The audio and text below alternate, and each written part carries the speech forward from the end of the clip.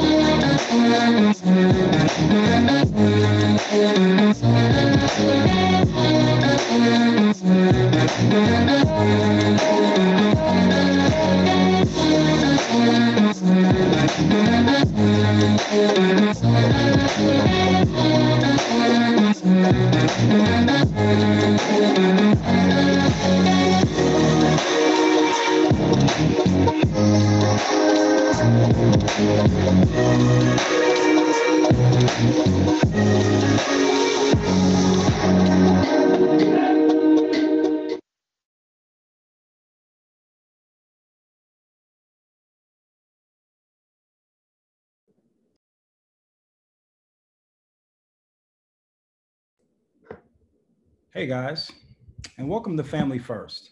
If you guys have any questions at all, please place them in the chat room. And don't forget that as soon as you take your images, as soon as you take your photos, please send them to us. The information will be in the chat window right now. Let me give you, okay. Should be situated. Good. Okay. Gordon Rogers Alexander Buchanan Parks was born November 30th in Fort Scott, Kansas. His mother passed away when he was only 14. He bought his first camera at the age of 25. The first roll of film he ever took to be developed really caught the interest of the developing company. They advised him to try to enter into the world of fashion photography in St. Paul, Minnesota. There was a clothing company asked him, could he photograph, some of their clothing? And he said yes, even though he had never, ever tried that before. After he got the job, there was a young lady, her name was Marva Lewis, who was world heavyweight champion at the time, Joe Louis, his wife. She convinced him to move to Chicago to begin his entire career then. The world took off. Let's fast forward a little bit. Mr. Parks began photographing for the Office of War Information and became a freelance photographer for Vogue magazine, one of the first African-Americans at the time ever. But what's more important, his creative photo essays that he took upon himself. He wasn't commissioned in the projects. He just decided that these were photo essays that he needed to take upon himself. He was hired by Life magazine as a freelance photographer. Life magazine at the time was the most popular magazine in the country. And he was hired as their first African-American freelance photographer. That's how he was able to photograph Malcolm X. That's why he was able to photograph Muhammad Ali. That's how he was able to photograph almost every single icon from the 40s, 60s, 70s throughout his career. What's interesting is that he was the first of many. He was the first of many, meaning before him, there really wasn't anyone who was doing the work that he was doing. So when you see brothers like Ryan Coogler and you see Samuel Jackson and just brothers who are just really doing these amazing things, Gordon Parks was first. He wasn't an actor, but he was a director and he was a writer. Let me give you else an idea. See what we have here on our next slide. Now, when you guys are looking at this photo, we don't know if this is 1960, 1970, or this is 2020. This is exactly the same things that we're going through right now. That's what made Gordon Parks so interesting. The work that he documented and the work that he captured is iconic because we're still going through it right now. So if this photo was in color, it really doesn't even have to be in color because sometimes I shoot in black and white as well. But we're living in a police state. It isn't just the message on the poster. It isn't just, the message and what was written. It's the entire climate, of our community. We were going through it then and we're going through it again right now. So Mr. Gordon Parks was cemented in the history of not only civil rights and arts and activism, but also social justice. Now, this image, some of you guys are a little younger, you don't know who this is. Let me give you an idea. At one time, this was the best boxer in the entire world. This is Mr. Muhammad Ali. Having access to Muhammad Ali is almost like having, oh, wait, they said they can't see the images. Oh, let's see. We can't see the images. I don't know why you can. Okay, somebody can. I'm sorry. Having photographed Muhammad Ali is almost like photographing, and I'm going to be respectful here, LeBron James, right? And I don't mean just LeBron James while you're in the game. You're watching and you're from the stands. I mean, in his most intimate moments, him training, him with his family, him out to eat, him just hanging out, him just being himself. That is just the access of that, right? Mr. Gordon Parks had access to the entire world. He, at the time, was the single most famous African-American photographer in the world. So to have a photo captured by him really meant the world. It means that you had really arrived.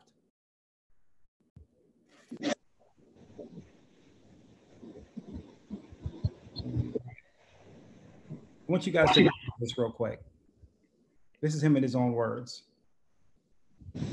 I'm happy tonight. I'm not worried about anything. I'm not fearing any man. Mine eyes have seen the glory of the coming of the Lord. When I heard the news account, I was so shocked. I came to a dead standstill. I got a call from Phil Coonhart, who was acting as managing editor of Life at the time. He said, I want you to write a piece. And don't worry about taking any pictures. Just write what you feel. Dr. King spent the last years of his life preaching love to men of all colors. And for all this, a man white like you blasted a bullet through his neck. And this just about eliminated the last symbol of peace between us. My words stared back at me when I saw them in print. Anger, I realized, had swept me dangerously close to hatred. Violence marred a good part of my youth and became my enemy. Fortunately, the common sense which my parents pounded into me would help select the most powerful weapons to use against it. Photography, writing, music, and film became those weapons.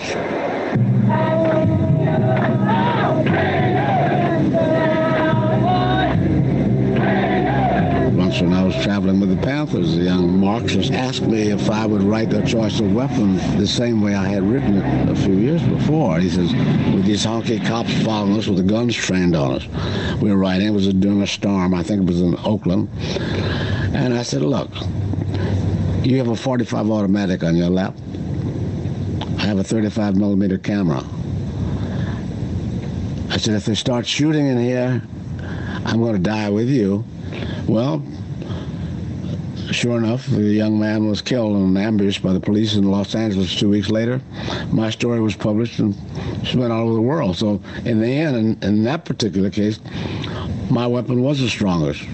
I was, at the time, the communications secretary of the Black Panther Party, and Eldridge was the Minister of Information. There weren't that many well-known black photojournalists who worked for mainstream magazines, so we all knew about Gordon. Gordon was famous. There was no one whose photographs would have the exposure of Gordon for that era, for 1969, 1970, to have Gordon Parks photographs.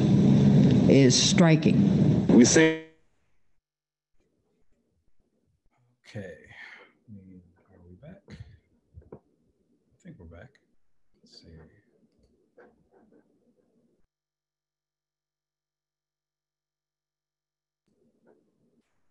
I believe we're back. Okay. That was powerful, wasn't it? I wanted you guys to kind of see and feel how he felt in his own words. You know, that was, I was looking, you know, I was researching, you know, some of his work, and I'm like, you know what, I need to find something of him saying, you know, how he felt about his work. And I mean, I got right to it. I've read every book. I've uncovered most of his interviews. I've seen almost all of his photos that I've had access to. But that video, I got right to the point where I needed to get to without even watching the entire documentary again that time.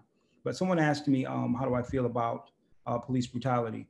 I've spent the last 10 years documenting issues of social justice around the country. Some of the cities, you know, you've heard of, and some of the ones you haven't. This was one of the most recent instances in Brunswick, where the young man that was jogging, Maud, was killed in his own community. So he wasn't killed by, you know, members of law enforcement, but white supremacy and racism is ingrained throughout every single aspect of our society, definitely every single system that governs our country. This image, sometimes, again, you don't know the years, you know, from documenting. You can kind of tell by the fashion, you can kind of tell, you know, by the colors. This was in Charlotte, North Carolina. And it looks the same, you know, from the 60s to the 70s to the 50s.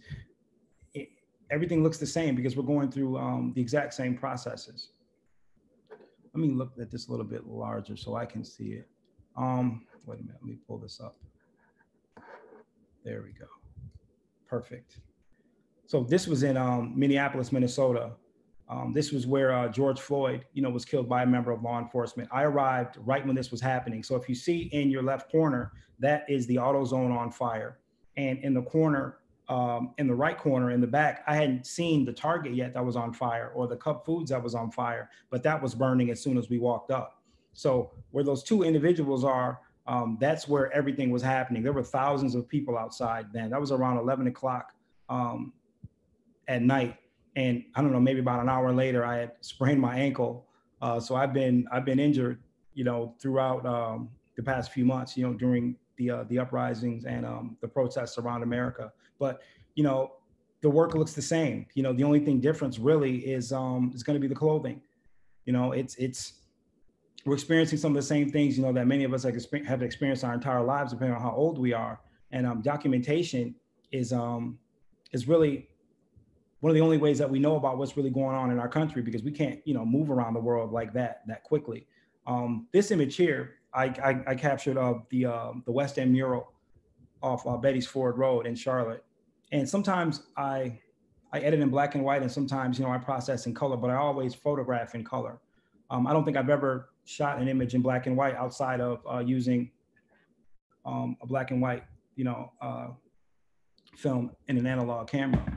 I like to edit in color because I can still maintain the information, the color information, and I can, you know, manipulate it as I see fit. This was in Alabama. This was the not the Civil Rights Museum, but kind of the Anti-Slavery Museum in Alabama, and that was one of the most emotional moments, you know, that I've spent, you know, in the past few years. It was just heavy. It was really, really heavy. They have these very large metal, steel memorials of all the individuals who've been lynched in the United States of America that have been doubly verified, meaning they found the information in more than one place. And this is just kind of a depiction of, I don't even like using the word slaves, right? Enslaved Africans, right? Like they weren't slaves, right? I don't like saying that. They were captured Africans. You know, they were taken, you know, from their country, from their homeland, and held against their will and forced to work. But this is a depiction of them in a beautiful sculpture in Alabama. This image here, wow, this is one of Mr. Gordon Parks' most iconic images. Do you see the temperatures in this? Even if she was dressed differently, you could tell that this was in the 60s. That to me is so beautiful about art and about photography. You can timestamp images, you know, based upon the color temperature. In the 70s, it was a little warmer, it was a little more oranger, a little more yellower, but we used a lot of blue greens, which was, depicted a little bit cooler of a temperature, not a physical temperature, but, a look in photography in the 60s. So it kind of stamped, the era, even without text, even without telling where it is and what it is. So I really love photography as far as telling our stories and historical components. This is me in Minneapolis in front of the Capitol building. Boy, let me tell you. And then I don't know if I had the boot on then, but I had it on a few hours after that. I mean, sometimes I just become overwhelmed with emotion and I get in conversations I probably shouldn't be in. But before I looked around, this video is going viral, and it was just me just explaining, kind of my position. I'm not right, I'm not wrong. It's just my opinion, and I respect, other individuals' opinion. You don't have to call them out of their name. You don't have to be disrespectful. As a documentarian, as a photographer, as an image activist, I go to a lot of places and I see a lot of things. So my opinion doesn't make it, again, right or wrong. It makes it different. But I like to share that opinion, if I have the opportunity. So this was in Minneapolis in front of the capital of Minnesota, the state of Minnesota, last month during the George Floyd protests.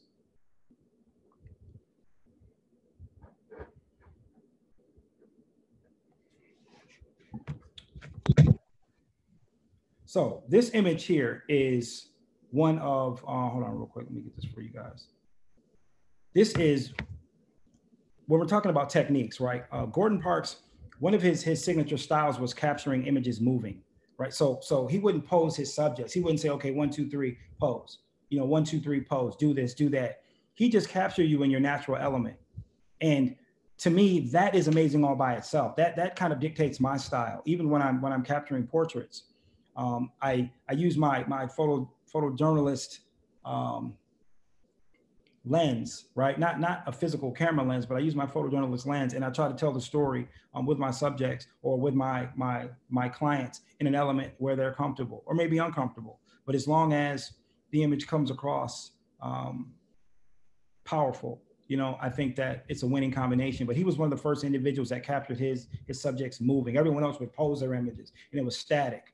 His people were always moving, and that just made it more lifelike if we're talking still photography. Make your subjects comfortable. Another tip, right? Now this is Malcolm X. If this isn't my most favorite figure of history, it's probably Malcolm X and maybe Gordon Parks is second. But if you look at his face, right, like he knows what he's doing, and he knows that knows what he's doing. To get this close to Brother Malcolm X, he had to trust you. He had security. He had the brothers of the Fruit of Islam, the FOI, as his security detail everywhere he went. For you to get this close to this brother, you weren't a member of the Nation of Islam. You weren't on the security detail. You had to be a trusted friend. You had to be an ally. And making your subjects comfortable, they began doing what they would normally do.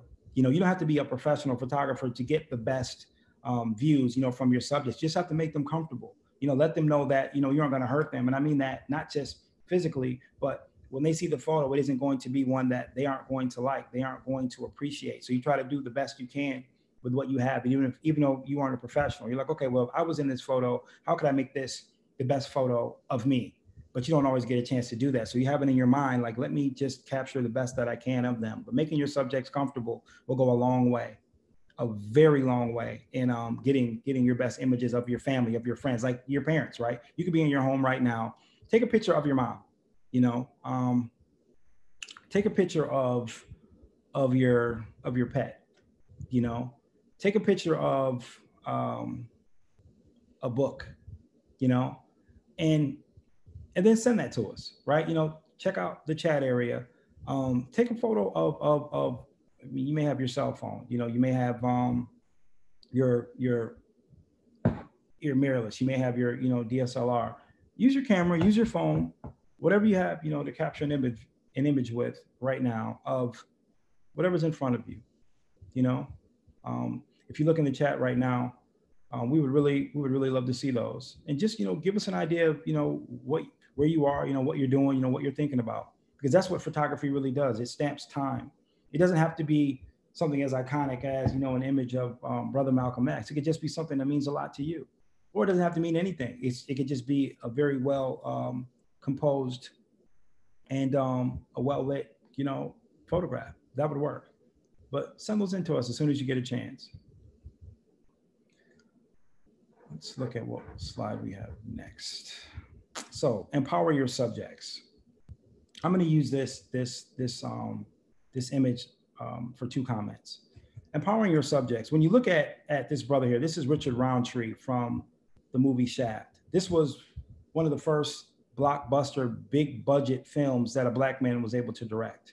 And I wrote a little something for this. I want to read to you guys. This was in 1971, I'm sorry. But in 1969, Mr. Gordon Parks became the first man to direct a major Hollywood movie. And I mentioned Black Panther before for a reason. So Ryan Coogler, right?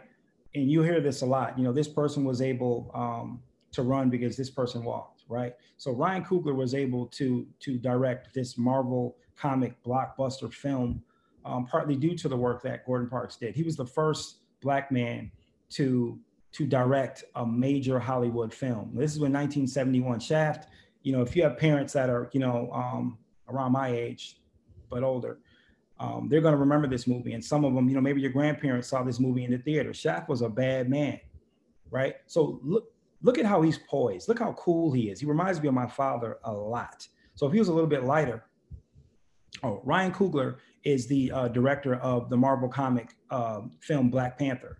So he was a an African-American man, a Black man who directed one of the biggest blockbusters of last year. So imagine how cool Michael B. Jordan was, right, in this movie. Imagine how powerful, Will Smith looked in Ali. Imagine these brothers, but 30 years ago, 40 years ago. This was Richard Roundtree. These brothers are able to do what they're doing now because of the work that these Black men, put in prior. So you might not know who Gordon Parks is as a director, right? And you may or may not know who Ryan Coogler is as a director, but you know the movie Black Panther. You know Michael B. Jordan, right? This is kind of the same thing, but just 40 years prior. So I kind of wanted to give you, an idea of how powerful these films were, even though you may have never heard of them. You may have never heard of the directors. This is the impact that they had back then. Shaft created an entire new genre of music, of movies, film. They called it blaxploitation. This is where Dolomite came from. If you remember Dolomite Is My Name, it was a movie that the genius of comedy, Mr. Eddie Murphy, remade. I believe it was last year or the year before last. But this movie came right after this. So this was the first one, and then a lot of these movies start coming after. Shaft's big score was in 1973, I believe. It wasn't as large as this, but it was still a hit. So you have all of these films that are going on. Yeah, absolutely. The movies that are going on came from back then. We didn't really. They always say that there's nothing new under the sun, but we have to pay homage to the individuals who really, really started this. So I'm going to show you guys something. Also, please remember to take photos. It's really, really, really, really, really important because we'd love to see those. This here is a Bell & Howell auto load camera. This is a camera that an individual would have in their home if they had money, right? You would take this would be like a home camera. You could take this and wind it, and then you'd have your own home movies. Not everyone had access to these. These were really expensive back in the day. And this is a 8mm film. This camera is a Nikon F-Series. This is one of the cameras that Mr. Gordon Parks shot with the most. He used to use, Rolleiflex and things like that. I don't know if you guys can see this, but he would shoot with Nikon mostly. I'm looking at if you guys can see me. Okay, you can't see it. Great. He would shoot with Nikon mostly, but he started out with like Rolleiflex. He bought his first camera, again, when he was 25. He bought it for like $20 or something like that. And he just picked it up and he just began to master it, right? He wasn't always a photographer, but at 25, he was already a grown man. So I want to encourage you all that you don't have to wait until, you're my age, at 46 to begin whatever art discipline that you're choosing to master. You can start whenever you see fit. You can start at age 7, age 8, 9, 10, 11. You can start at 50, you can start at 60. But to get good at something, it's going to take time. I started with Nikon, interestingly enough, and now I'm at the Nikon mirrorless version, not because of any brand loyalty, but it's just kind of what I started with, and it got comfortable. You know, I understand Nikon better than I understand Canon. I understand, you know, the inner workings and the settings of Nikon better than I do Canon or Sony. But I want to show you guys something real quick, and it's not necessarily attached to an image, but I want to talk about Gordon Parks' style. You know, you'll hear style as an artist, you know, but maybe I'll do that afterwards. Give you guys a couple of tips. I want you to see this real quick. This is one of the things that I learned during my brief education, you know, in art school, and it's called the rule of thirds. If you look at this image, right? Do you see how Lute, who's a Grammy-nominated artist from Charlotte, North Carolina, who's on the Dreamville label owned by J. Cole, he's not directly in the center. If you have a cell phone or you have a DSLR or you have a mirrorless camera or you're using, you know, an iPad, don't place the subject directly in the middle. If you break it down, right, and I know you can't see how I'm doing this with the screen, but the rule of thirds, if there's an image here, if there's a grid here, there's a grid here, and there's a grid here, you want it to the right or to the left of center. That's going to draw your eye to the image. That balances the image. I know it looks like it's off, but it's not off. The rule of thirds is going to draw your eye to the subject, and it's going to allow you to look at the information that's in front of you. You don't have to do a whole lot of explaining, you know, once you properly compose a photo. People know what's supposed to be important. And it doesn't matter what the subject is doing, as long as it's placed properly, whether to the right or to the left of the center in the rule of thirds, you're going to get an amazing image, even if it's just a picture of nothing, but it's balanced properly.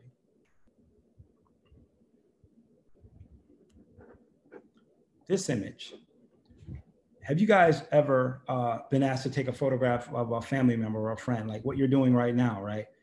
Almost instinctively, someone wants to put their back to the wall, right? They always want to put their back to the wall. Like, oh, wait, let me put my back directly against the wall. Try not to allow them to do that. If you look at this image, right? Have them stand away from the background. Have them step back a little bit, a foot, 2 feet, 3 feet. Create separation from the individual that you're photographing and the back of the wall. Whether it's a car, whether it's a tree, don't allow them to physically touch the tree, because again, you want to have separation. And depending on your level of skill or the technical ability of your camera, you might not be able to get the best photo because your subject is too close to them. What you'll notice in portraits, and you'll see, you know, I want to blur the background. You hear that a lot. How do you blur the background out? How do you blur the background out? That's mostly done with what's called aperture. When you look at a lens, right? When you look at a lens, this is opening the aperture and it's closing the aperture. So you want to be able to have access to that, but sometimes your camera can't do that. So you want to create the separation with the individual physically. That will give you at least a little bit of blur in the background, and it doesn't pull the entire photo together. So you'll have a separation between your dog and the wall, right? Or your son or your daughter, or your brother, your sister, or your mom or your dad, and maybe the couch. You know, have a little bit of separation. It'll create a much more flattering photo. It'll create a much better photo, even though you don't have, you know, maybe, you know, the best equipment. You can still have great photos if you just kind of pay attention to those techniques. Can't remember if I had another one or not. Because if not, oh, this one. Lighting. Lighting will mean the difference between a really great photo and a photo that's just okay. What lighting does, if it's controlled, it allows you to have more detail in your images. If you take your phone, right, into your closet and you take a picture, and you have just enough light to where the camera is able to focus, the quality of the image isn't going to be that good. because the ISO, which is the light sensitivity, right, of your camera or of your phone is going to have to be so high to overcompensate for the lack of low light. Now, on the flip side, right, you don't want to have too much light, or you don't want to not be able to control your light, because then you blow out the image and you lose detail as well. So if you guys can look, you see where Lute is painting, and then you see the light is coming kind of right from the upper left corner. Now, if I would have stepped back, I probably couldn't have gotten the image at all, because the light would have been directly in the lens and I wouldn't have been able to focus at all. So more importantly than the expense of your cameras, more important than, you know, your ability to buy the best of everything, is your ability to control your lighting. I can take an amazing photo with almost anything, and at least amazing to me. I can take it with almost anything. I don't need a $10,000 camera, you know, to capture a beautiful image, because I understand what's going on, you know, inside the photo. What having a great camera does, though, what having a great camera does is give you more control, and it makes the job a little bit easier, but it doesn't do all the work for you. There's nothing wrong with shooting on automatic if you're just starting, right? But if you have, you know, a DSLR camera or a mirrorless camera, it doesn't matter how much it costs. Try to shoot on manual if you can, and just kind of begin to work it out. You know, just what's the worst that can happen? What I like to do is, you know, with my images, I like to have my ISO, which is, again, the light sensitivity, which you'll only be able to access on, you know, physical cameras. You want to have that number down. And, you know, when you look at the aperture, which is, you know, the lens opening, right? Like 1.8 is this much light and 5.6 is this much light. So when you're looking at your camera, like, why is this image so dark? Well, maybe you just open up the aperture some, right, to 3.5 or 2.8 or 1.8, depending on, you know, the capability of your lenses, and you'll get more light. I like to keep my ISO down, and your shutter speed is important as well, because if it's too low and you're letting in a lot of light, you'll see vibration in the image, and that's called camera shake. It's because you don't have a stable level of control, you know, with your camera, and you have your shutter speed too slow, which you can use. We call it dragging, you know, the light, or, you know, painting with light in low light situations, but you have to use a tripod. Now, let me give you guys an idea of something else. Hold on.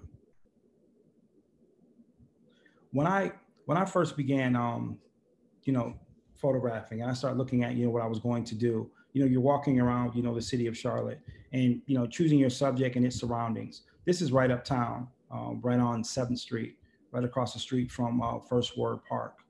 And you've seen this a million times. I took this with my phone, but I understand, again, composition. I understand the rule of thirds. I understand lighting. And sometimes, you know, the best image is the one you have to work for.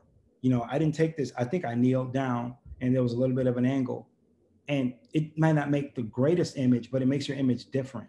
Try to take photos in a manner that maybe other people wouldn't think of. You don't have to, you know, do a cartwheel. You don't have to do a backflip. I'm not saying that, but maybe use a different angle. You know, if you see everyone else taking a photo one way, maybe you take it another way, so you can have a different perspective. And that's what makes things art. You know, it doesn't have to be the same way. If you have 50 people and you give 50 of them 50 different cameras, everyone's going to have a different image. And there's a good reason for that. You don't want to have work that looks like everyone else's. You want to have an individual relationship with your subject and an individual relationship with your art. So when you choose your subject and its surroundings, you choose your subject and your surroundings. You don't have to let anybody choose that for you. You decide where you want to stand. You decide where you want to walk around. And when you decide to do that, you'll become a better photographer. You'll understand, you know, exactly what it takes, you know, to get the images that you've always wanted, but you're going to have to do the work. And part of the work is understanding what you're doing. And I've said this a couple of times today, you know, the best camera is the one you have. It doesn't matter what you have at home. It doesn't matter what you have in your car. If you see something that you want to capture and all you have is your phone, which is what I took this with, you can capture a great image if you know what you're doing. You just have to be cognizant. You just have to like pay attention to what you're doing with your angles. You know, you have to pay attention to how your lighting is set up. You have to pay attention, you know, to any other obstructions. If you can control all of that, it's going to be an amazing day for you in the world of photography. But if you don't, you're just going to have 10,000 photos, you know, in your iPhone, or 10,000 photos in your Android, and you're not going to like any of them. since I have a film background, you know, and I still shoot and I still develop film, I shoot with 36 exposures or pressing my shutter 36 times in my mind. So I don't just shoot a lot and hope that I get a great image. It's okay to slow down. It's okay to take your time. It's okay to ask, you know, whoever you're photographing, you know, if it isn't, you know, a one of a kind event, if they could slow down, if they have a little bit more time, because sometimes when you rush, you make mistakes. And there's nothing wrong with taking your time when you're creating art. There's nothing wrong with it at all. If I'm shooting with, you know, the camera that I just showed you, I have to reload the film. You know, I can't just shoot forever. I just can't, you know, replace, you know, the memory card. I just can't delete images. No, I have to take those out and I have to get them developed. So it's given me the ability to take my time and to learn more and to be more passionate, you know, about the art. Now, the reason why I love the work of Gordon Parks so much is because he came from a background that a lot of us come from, you know, whether younger or, you know, a little bit older. He came from the struggle. He came from the struggle. And growing up, I never knew what I was going to be. I never knew what I was going to do. I never knew I was going to be a photographer. I never knew I was going to be an image activist. I never knew I was going to, you know, visit cities that I'd never even heard of before, you know, documenting issues of social justice. But once you pick up what it is you're supposed to be doing, it changes your life. And my favorite artist in the world is Gordon Parks. It is not just because of his quality of work, but his mission and his level of passion to the work.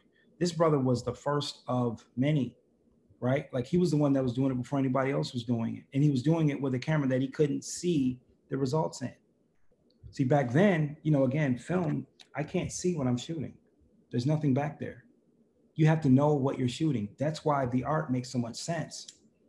That's why knowing what aperture you're shooting at, if we're talking about, consumer grade or professional cameras, knowing what your shutter speed is, knowing what ISO your film speed is, all of that mattered back in the day. Your camera wasn't going to help you. If you didn't know what you were doing, every single image was going to be horrible and it was going to be expensive. So now we can, you know, shoot quicker and shoot more.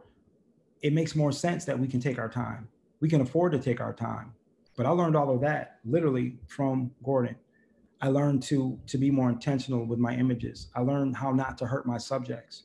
The brother that you saw that I explained that Gordon, you know, would shoot moving, he was a gang leader in Harlem.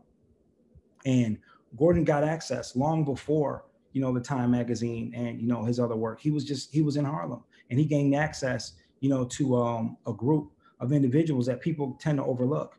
That's what art does. Art gives you not just a front door, you know, it doesn't just give you an opportunity, it's a responsibility. If he would have done wrong with those images, he would have been banned from the community.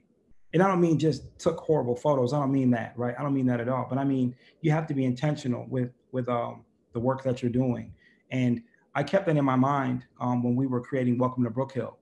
I didn't want to just have great photos of Black people. No, I wanted to tell a story in those photos that allowed Black people to become empowered. Sometimes you don't get to interview your subjects, you know, the people in front of you. Sometimes you don't get a chance, you know, to write down your conversation. So the photos that you publish, the photos that you deliver have to be photos that they would be proud of, photos that they would love to show to their family and friends. And the responsibility is not to hurt your community. There's something that I'll never forget, and it's impact versus intent. It doesn't matter that you didn't mean to do harm. If you've done harm, you're responsible and you're going to be held accountable, and you should be held accountable. So in all of my work, you're not going to see photographs of Black and brown men and women committing crimes. There's nothing wrong with exercising your constitutional rights. That's not a crime. There's nothing wrong with being outside. There's nothing wrong with yelling. There's nothing wrong with screaming. There's nothing wrong with any of that. That's legal. That's not a problem. And some things are illegal. There's nothing wrong with that either. But I'm not going to document that and publish that work to help incriminate individuals. That's what I mean by intentionality and being responsible. You know, you never know where you're going to be, and you never know what time you're going to be, but you have to definitely take your time with your subjects. So someone asked, how can you make them comfortable to capture a great shot? Okay, if you have a moment, talk to people, talk to them, find out you know, what they like. Find out how they've captured their best selves in the past. You know, you don't want to walk up to a houseless person uptown, you know, with a camera, cell phone holding their face, take a picture and walk off. No, that's disrespectful. So your auntie could be uncomfortable and you've known her your whole life. If she's not comfortable with what you're doing and she doesn't know what you're going to do, it's not going to be a great shot. So talking to people helps. A line of communication helps. Because think if someone just walked up to you, you're just walking in the mall and somebody just walks up with a camera and takes your photo. You don't care if it's a $50,000 camera or a $500 iPhone. You're going to be like, hey, hold on, man, wait a minute, what's going on? That's how people feel. That's how people feel. So I look at that sometimes. I'm like, man, maybe this isn't a good time, to have my camera out right now. So someone said that notice sometimes people are much more responsive to the photos that reflect on a mood or sentiment that are currently feeling a scenario that they can relate to purpose. Man, I like that. Much more responsive to the photos that reflect on mood. And absolutely, and I mean that makes sense. Sometimes you don't have to reinvent the wheel. If we're in a protest or you're capturing a photo of your uncle, if there's something that they're already going through, that's going to come across. You don't have to tell them to do anything. You're kind of holding up a mirror, and that's what cameras do. I think I've said that in an interview before. I'm holding up a very large and uncomfortable mirror, to what's going on in society. Let's see what else I can look at.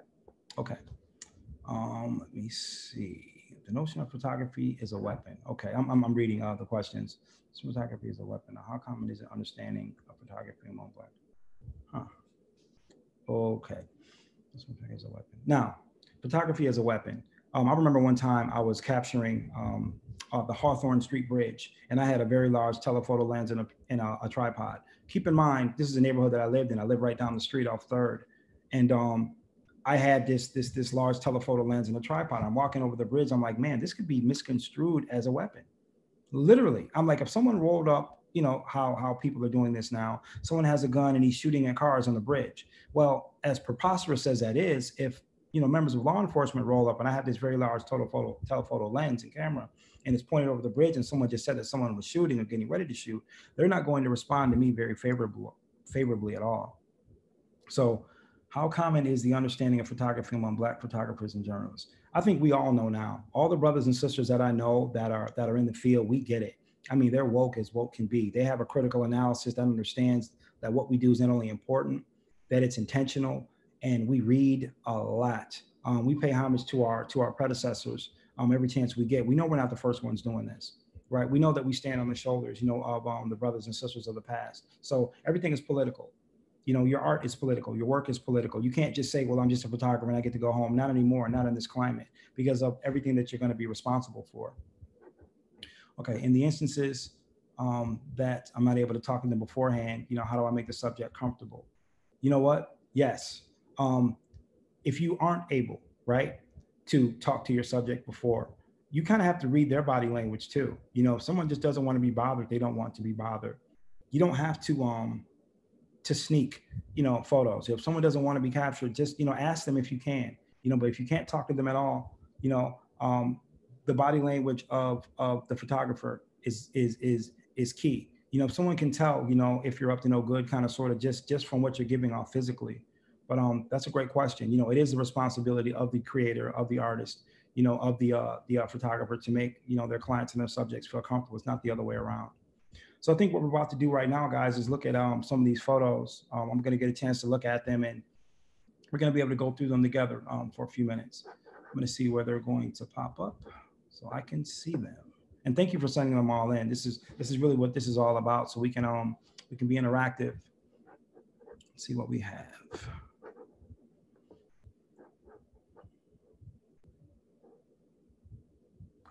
How do I think that my photography is impacting the world?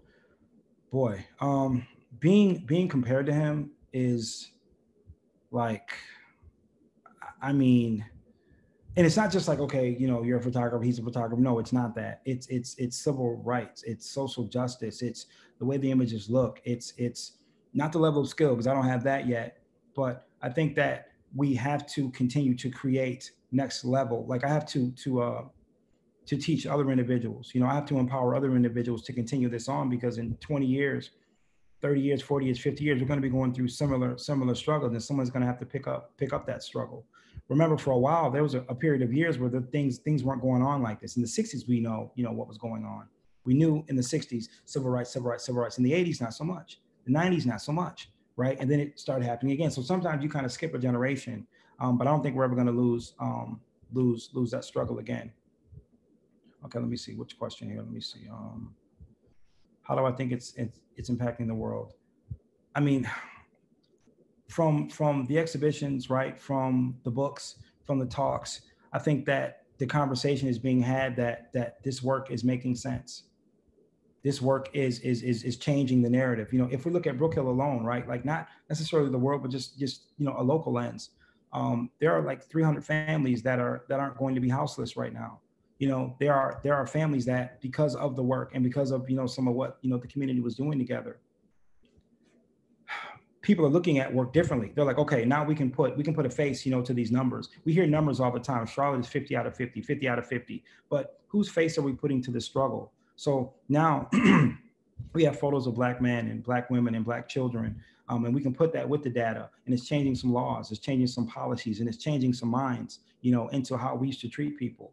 So putting the work out there, capturing the work, curating the work, and putting the work out there and making it available is changing the landscape and the fabric of art, of creativity. If you look at the murals and things like that around town, people who aren't necessarily creative or understand creativity in photos, like, well, what does that do? What does that do? What does that do? Well, without the photos, without the videos, right, from all over the country, we don't know what's happening. Look how many conversations we've had. Look how many laws and policies and things that are changing due to the photos, right? Due to the videos, right? Due to the art that is in response to the photos and the video. We're changing the world right now. It's slow, right? But we've never seen this much support and solidarity, you know, across races. And these photos, for example, you know, the white women, you know, that were in Portland, right? We've never seen photos like that standing, you know, in front of Black people. We've never seen that before. So that's what this art is doing. And that's what my art is doing, because we're putting it out there. Laws are changing in this city. Policies are changing in this city, and they're changing around the world. So with every exhibition, you know, with every book, you know, with every social media update, people around the world are getting to see what's happening around the world in real time. So that's absolutely changing the world, because it's giving people firsthand accounts of real world change. I don't see these photos yet. I don't know what I'm looking at. I don't see them yet. So I'm sorry. Oh, here we go.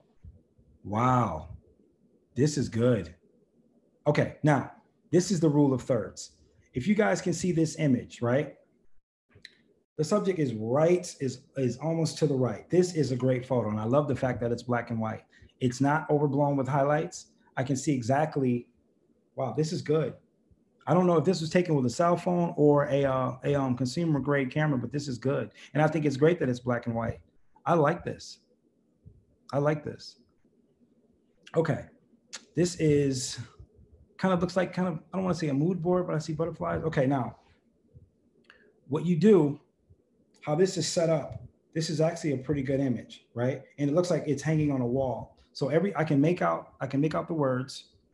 Now, if we were using like editing software or something like that, right? There's a ruler in our Lightroom.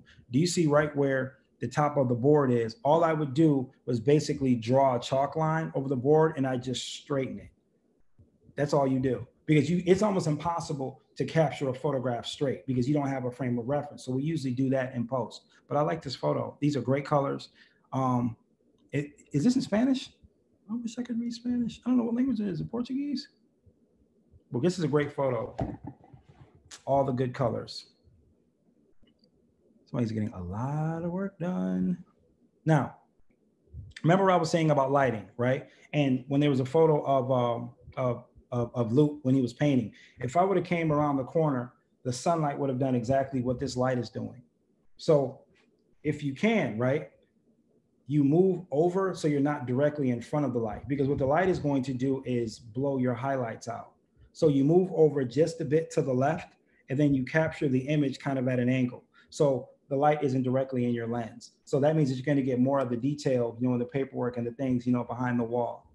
But Composition is great. That is the rule of thirds.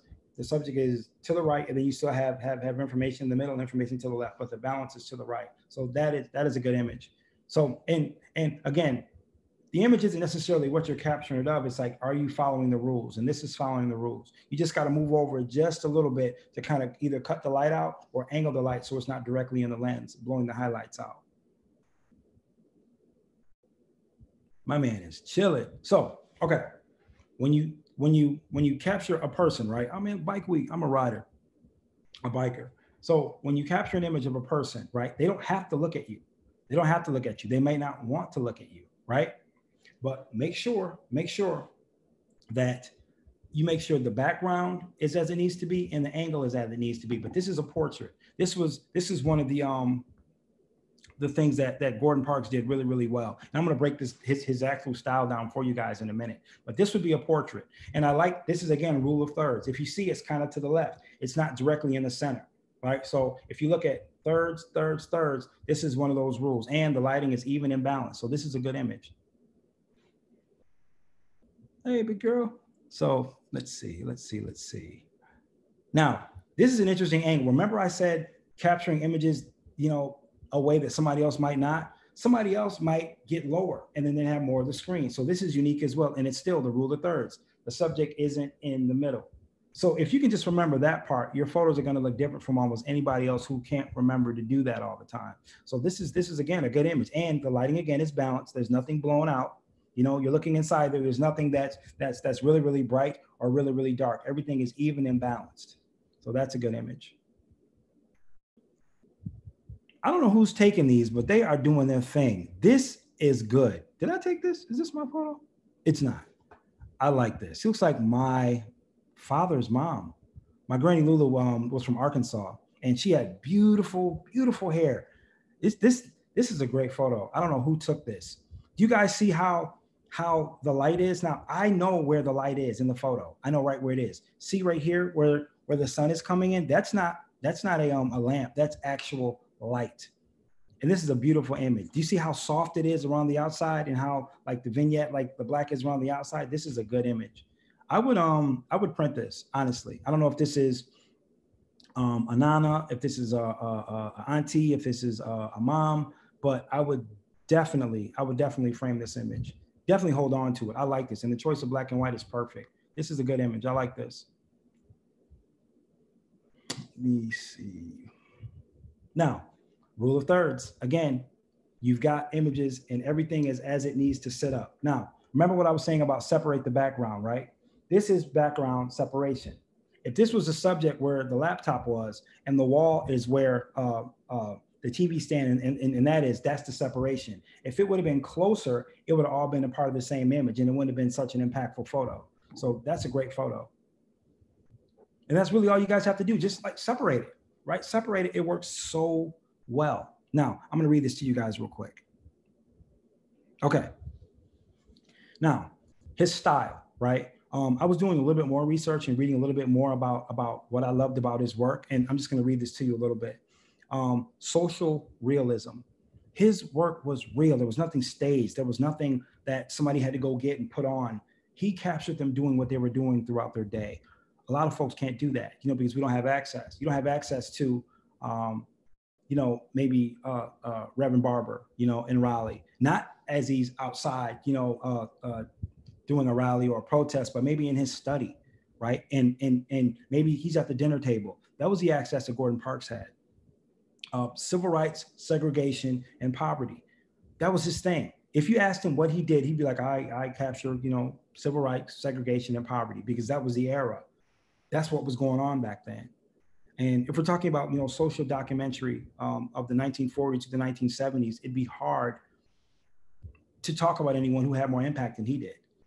If we're talking about our culture, and our people, he did everything he could possibly do to make us look our best. And among some of the most iconic figures, of history. I mean, I love that, man. I love that he not only had access, but he did everything he could, to make us look good, to make us feel good. And we don't always have access like that. There's some folks out there, guys, you've seen photos of yourself that were published that are horrible. whether you're at a protest or whether you're at a basketball game or you're at an event, you're like, why did you take that photo and send it? Like, I get you took it, I get it. Like, we can't always take perfect photos. Why did you publish that? Why did you put that out, for everybody else to see it? You have to look at things like that, when you capture photos. But that really is his style as an icon, and in my opinion, as the greatest of all time. We call that the GOAT. He is better than anyone, now until, then until now, in my opinion, in what he did. If I have any more questions. Let me see. Okay, so the tips. I can't remember what they are, but again, the rule of thirds, and I can't tell you that enough, right? That is going to change your photos from the photo being here, from it being here, and from it being here. And I'll show you what that looks like real quick. Okay, this is me right in the center, right? So if I was going to capture a photo of me, I wouldn't capture me being here. I'm going to move to the right. I'd capture me in the photo here. That's a rule of thirds. This is not. This is a rule of thirds. I haven't moved front or back. I've just moved laterally. But that allows you to draw your eye to me, the subject. If it's here, you're like, okay, it's cool, whatever, it's not going on. But this makes a more interesting photo. This is more interesting. This is more interesting than this. Now, let's talk lighting real quick. Lighting to me is extremely important, especially with Zoom calls and things like that, right? Now, this is pretty balanced lighting. This is sunlight temperature. Now, what if I do this? I'm gonna change the lighting up real quick. This is what lighting does. I'm not gonna move me, but I'm gonna change the lighting. Okay, now watch this. This is me with good lighting, right? Hold on, see that? The highlights are blown out. That's not good lighting. I didn't move, I moved the lighting. Hold on, I'm gonna keep going. See, I didn't move, I just moved the lighting. That's why it's so important to control it. Bam, I didn't even move. That's important, lighting. When you control it, you can control your art. You can control your photography, and you'll be a much better shooter, even with a cell phone. If you can't move the light yourself, you move. Move into the light, move away from the light. And look at the image when you take it. Look at it. You don't have to publish it. If it's not good, try to take another one. And composition. Try to make sure you don't have a whole lot going on that you can't control in the background. If you do have a lot going on in the background that you can't control, separate yourself from it. Step away from the wall, step away from the construction, step away from, the classroom. Just back up a little bit or move forward a little bit. You're going to create a divide, and you're going to have a much better image. But listen, guys, thank you to the Gantt. Thank you to Navant. This wouldn't happen without you guys. I appreciate the ability, man, to speak to so many people today. I was excited about this. I've never had the ability to speak on my mentor. He died in 2006. Just the greatest artist, photographer, Renaissance man that I've ever known. And without, the Gantt, without, Navant Health, we couldn't make this happen today. So I appreciate you guys. I appreciate the opportunity. I appreciate the interaction, the questions you guys asked. Thank you for the photos. This was so much fun, guys. If you guys have any other questions, please let us know. Please continue sending the photos either, to the email and the chat. We're going to be able to have those. We're going to review those soon. You guys have been great. You guys have been so great. Let me see what else I'm looking at here. If there's any more questions, we have like 2 minutes. I can answer maybe 1 or 2 more questions if you guys have any. But you guys have been amazing. Oh, those are good. Oh, big old John Deere tractor. These are good. Okay.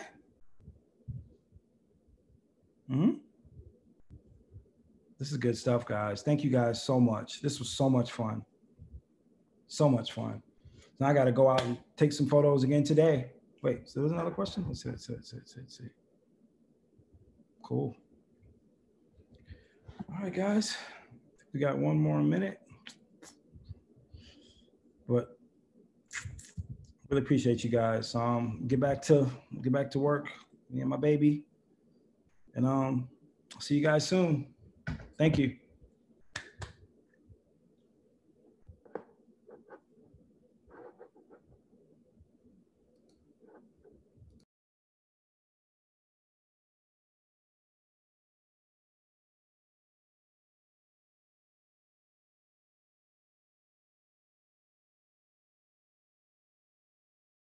Thank you for joining Family First, Arts from a Distance.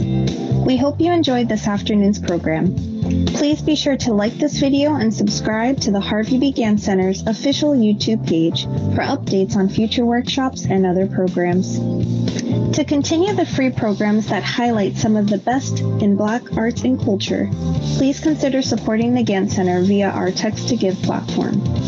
By texting UNMASKED to 345-345, you help further our mission. All contributions matter and truly make a difference. Finally, join us next Tuesday, July 28th at 7 p.m. for our first open-air studio visit with painter Mario Moore for a behind-the-scenes look at the art-making process.